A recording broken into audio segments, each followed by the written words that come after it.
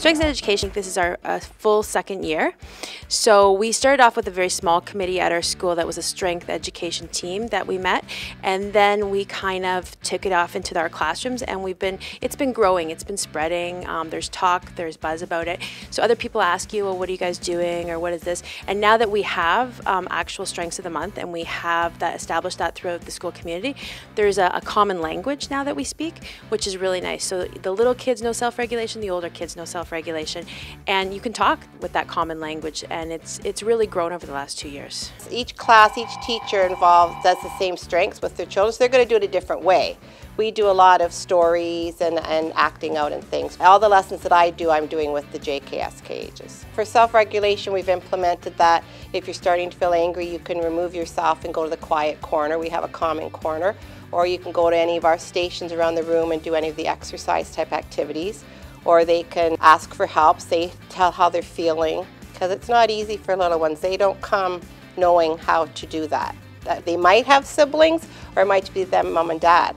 They haven't had to really, some of them interact with children, so they don't know how. So we have to teach them and give them strategies and suggestions on how they can do that. Well, I know that they really enjoyed a lot of our activities with kindness, and we had kind deeds, and they passed out little things to one another, and we have a thumbs up program where they get little certificates for being kind, and so they really bought into that because everybody likes to have someone be kind to them, so you want to reciprocate the feeling or the action. So we began our SAT team in September, and these students around me were recommended by their the teachers from the previous year. We've got representation from grade 6, grade 7, and grade 8. So they all come highly recommended for obvious reasons. They're great leaders, and we're monthly assemblies that we have, and we focus on one of our strengths each month. So we've had gratitude, we've had faith, we've had perseverance, and coming up self-regulation. We all do things over Google Drive so we can see each other's contributions and suggestions. We're just really proud of them, and some of these students in grades 6 and 7 now will move on to the next following year. So we have that continuum of leadership from one grade, and then new people come into the fold every year, and these older ones then will continue to share their leadership strength and be great role models for the ones coming in. We come together as a school community to congratulate the people who have won the Student of the Month or best demonstrated the strength of the month. As well, we come together and we have fun and we dance, which the students enjoy the most. Knowing our strengths and the strengths in our peers allows us to create a stronger relationship or bond with them, and it also gives us a reason to celebrate the unique qualities in ourselves and in each other. The focus on strengths has changed the way I view myself in my time at school by actually thinking a lot more on how my strengths and weaknesses are going to affect the decisions that I make, and that sometimes the things that I'm struggling with are really on the strengths that I need to grow, and I will continue to grow them. Perseverance, feel like, never giving up, happy and proud. Hey! And dude, what does perseverance sound like? I think I can do it. Oh, all good answers. Let's give it up to the FDK. This helped the culture of St. Peter by when we celebrate. From FDK to grade 8, we all celebrate together and brings us closer together and helps St. Peter be a great place to learn. We've sort of all found our strengths and our strengths to grow.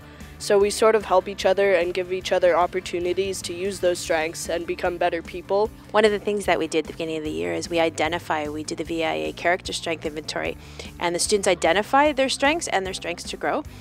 So we want them to be able to really understand what their strengths are.